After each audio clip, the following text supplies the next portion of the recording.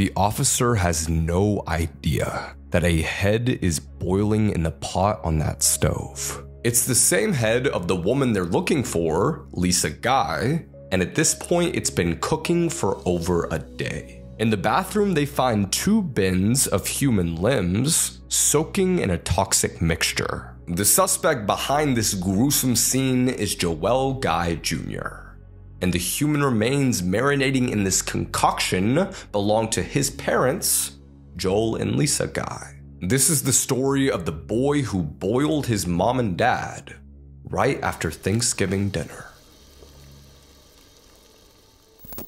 It's March 13th, 1988, and Joel Guy Jr. is born the only child of Joel Guy Sr. and his wife Lisa. Relatives call the boy Joel Michael to distinguish him from his dad, who also has 3 other daughters from a previous marriage who are much older. It's a happy, blended family that will spend their time together at a manicured, sprawling home on Golden View Lane in West Knox, Tennessee. Now, Joel Michael is not an outgoing kid. He isn't really a standout student either when he attends the Louisiana School for Math, Science, and the Arts. After he graduates in 2006, he spends a semester at George Washington University before dropping out and switching to LSU. There, he studies plastic surgery, but ultimately withdraws in 2015, instead deciding to live a laid-back lifestyle, tucked away playing video games in his Baton Rouge apartment.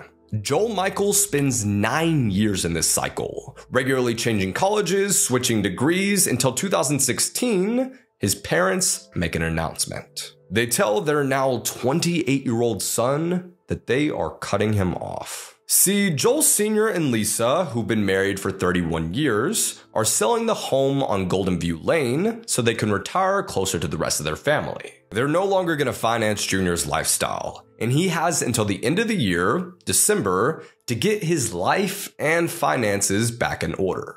However, the clock isn't just ticking for Joel Michael to get his life together. See, his mom and dad have a timeline as well, but theirs ends in death. November 24th, Thanksgiving Day. It'll be the last dinner in the Guy home. That is before Joel Sr. and Lisa move 90 miles away to their new Mountain View home. There, the family will come together again to celebrate Christmas next month, but they'll never make it, because today, Joel Michael is putting his evil plan into effect. He drives all the way from Baton Rouge to the family home in West Knox, Tennessee, and his half-sisters are also in town with their families to celebrate the holiday. They all enjoy dinner in the Golden View home for one final time, and everything seems normal. There's no hint of the horrors that are about to go down in just 48 hours. It's Saturday, November 26th, and Joel Michael is the last guest left at the house, his half-sisters having left the day before. His mom Lisa is out buying groceries while his dad, Joel Sr., is upstairs in the home gym. Quietly, Junior slinks up the steps and ambushes his father armed with a knife. And like a madman, he stabs him again and again all over his body. The 61-year-old knocks over the treadmill, desperately trying to defend himself, but he's slashed 40 times. The ceiling and walls are sprayed in red as Joel Sr.'s life drains out of him. The attack is grisly, violent, and wildly chaotic. However, even after his dad is dead, the horrors continue. Junior dismembers his body and tosses each limb on the crimson-soaked carpet floor. Joel Michael then sits and waits for his mom to return home. When Lisa walks through the front door, she's carrying the groceries and she has no idea what's already happened on the second floor, nor does she know that she's next. As the unsuspecting mom heads upstairs, Junior jumps out and starts wildly attacking her. He wails on his mom with such force that she breaks 9 ribs. The 55-year-old is stabbed over 3 dozen times until she's left lifeless. As if this isn't disturbing enough, Joel Jr. proceeds to use his bare hands to snap, and his mother's head is decapitated from her spine. He proceeds to place it in a water-filled pot and then turns on the stove.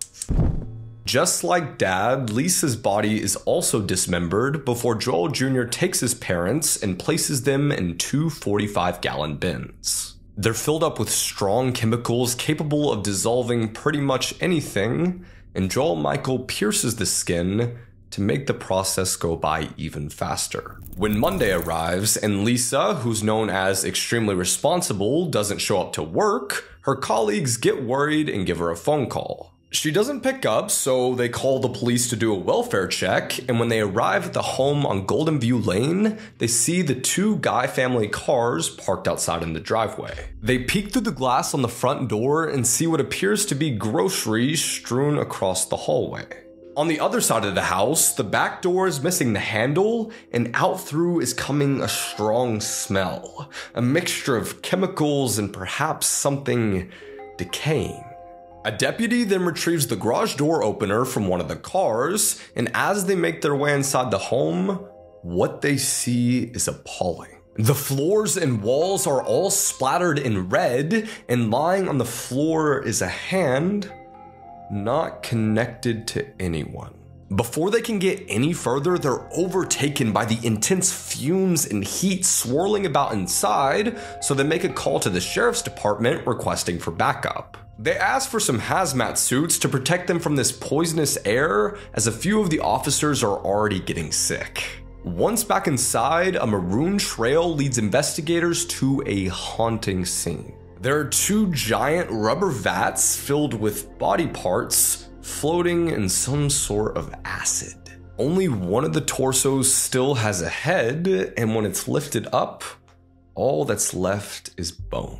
The other head is found boiling in a pot on the kitchen stove, and it belongs to Lisa Guy. Throughout the home, there's an array of chemicals: bleach, hydrogen peroxide, sewer cleaner, and acid, all mixed with the stench of death. Several weapons are also discovered: knives, a sledgehammer, scissors, and a hacksaw, each covered in dark magenta.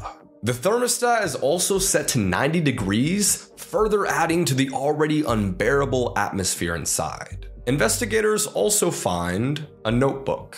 It's an explicit step-by-step guide with reminders such as turn up head as high as it goes, dash, speeds up decomposition, flush chunks down the toilet, not the garbage disposal, how to base their bodies to accelerate tissue breakdown, and bring blender and food grinder, dash, grind meat.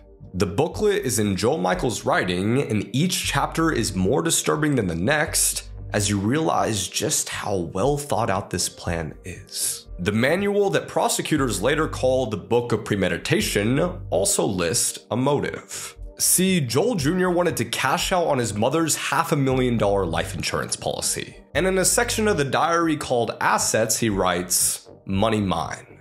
I get the whole thing."